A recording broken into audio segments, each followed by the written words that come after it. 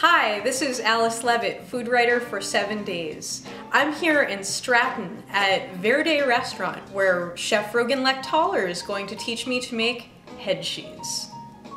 I actually learned in Oxford, Mississippi, working for a gentleman named Dan Latham at a restaurant called L&M's Salumeria, and it was a great experience. Just walked in one day and saw that he was doing it and said, I gotta learn how to do that. Show me, and he was really nice enough to do that. You know, it surprised me as much as it's surprising to hear that he had a full-blown Salumeria, you know, in Oxford, Mississippi.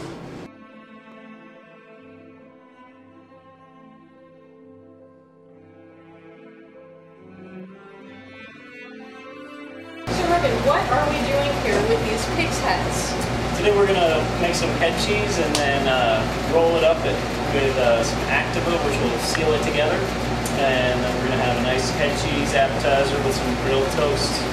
And so there's no cheese in head cheese, correct? There will be no cheese involved. But there will be meat glue. Alright, so we're just going to peel the skin back and start looking for good chunks of meat to... Hey! Look at this. Look at his smiley little teeth. I knew from working at the Pitcher Inn with Sue, she did a great job of getting all local products, you know, especially this time of year when you have the availability, and I thought that was awesome. I thought that was the way everybody should be wherever they are, and so that's what we do here, and we work very hard to keep it that way. Suckling pigs don't yield quite what the larger hogs do in their head. No, we will not be using the eye today. That's the next level. Now it looks like I have some ear tissue. Yeah, you're not going to want that. That's garbage, yeah. Okay. One of my parents' favorite stories about me is that when I was about 5 years old, they slaughtered a chicken, and I said, I want to play with the head, and that's exactly what I'm doing right now.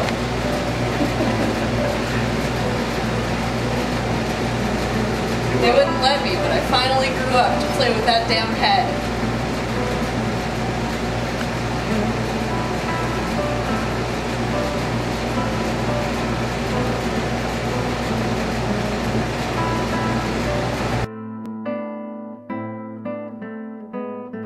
We need small women to take apart suckling pigs.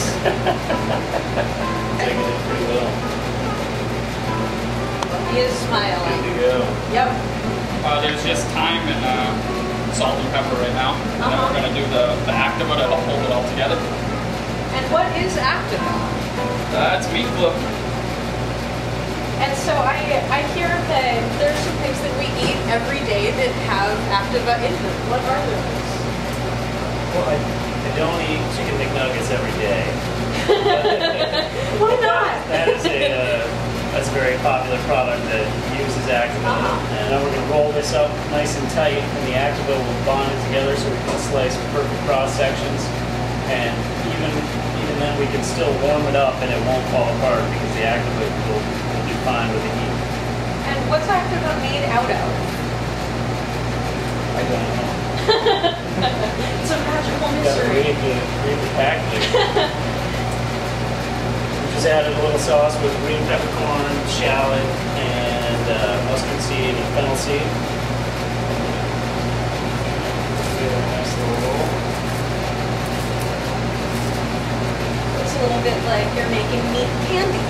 Of course, the salami board. I mean, that's really the showcase item. Otherwise, the menu changes. It's always changing. I like that. You might be able to get a slice off of this tonight. We'll see if it sets up. Fingers crossed. Yes. So there we go. That's beautiful. Vermont suckling pig head cheese.